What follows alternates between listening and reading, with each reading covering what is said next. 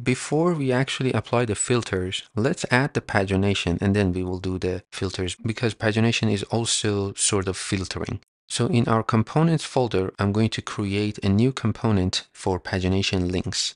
And I will call it the same, pagination links, and we will have our script and template.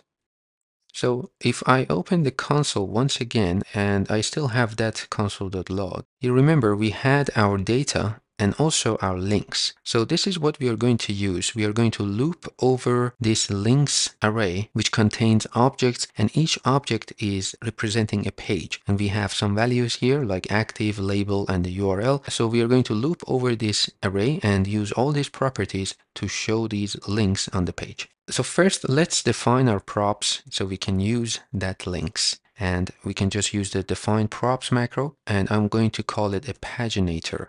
And it's going to be of type object. Now, on this div, let's add some classes. Let's say flex, justify between, and items start. But before I continue, I want to mention we've already done this in another series. And if you want the code, which is going to be very similar to what we are doing now, it is in this GitHub link, which is in the description. And we are going to do something similar, but instead of copy pasting, I want to type this so we can go over it and see what's going on. But for the classes, because it's just CSS, I'm going to copy paste it. All right, so we have an outer div, and then we have another div within that with some other classes, and then another div, which is going to be each element. So we want to use the v4 on this third div. So we can say for each link in our paginator.links.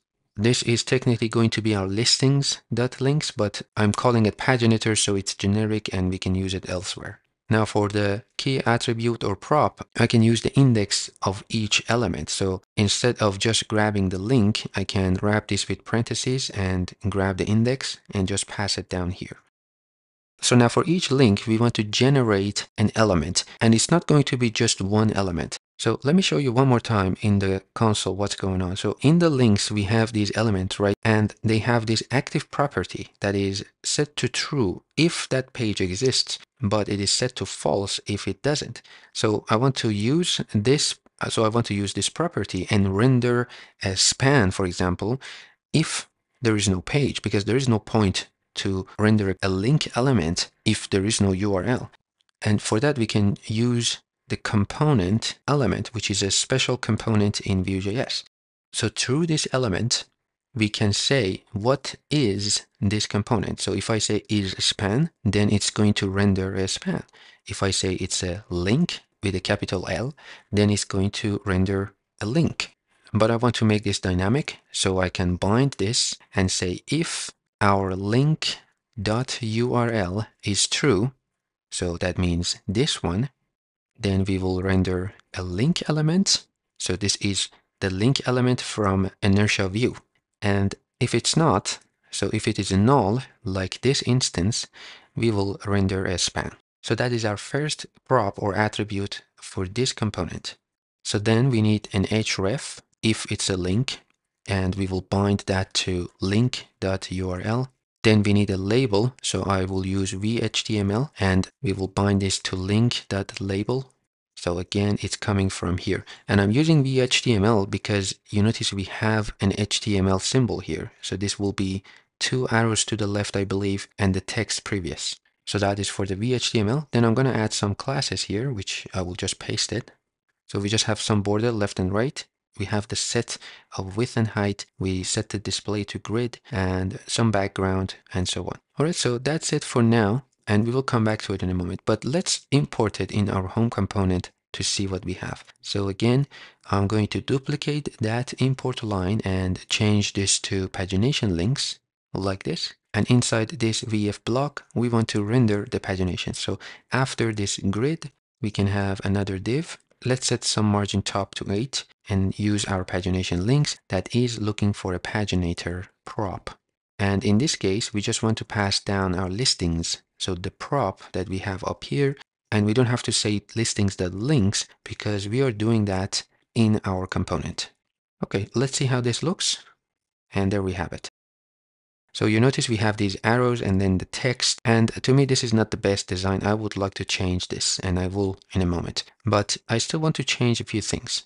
If we go to page 1, You notice up here in the URL, we have page 1. And if we go back to the pagination links and hover over the previous button, you notice we don't see the pointer because this is not a link. And in fact, let's inspect our site. You notice it says span. And of course, we can press next because there is a next page. And if we go to page 4, because there is no next page, now this one is a span. But I also want to add an indication here that says which page are we on. And at the moment, we don't see anything that says we are on page 4. Again, if we take a look at these objects, you remember we had an active property that we can use. So let's go back to our pagination links component, and we want to add some dynamic classes. So we can bind the class to an object, and I want to add some hover effect only if it's a link. So this is an object, right? So we are adding a colon and we say if the link URL is true. So this is the first dynamic class I want to add.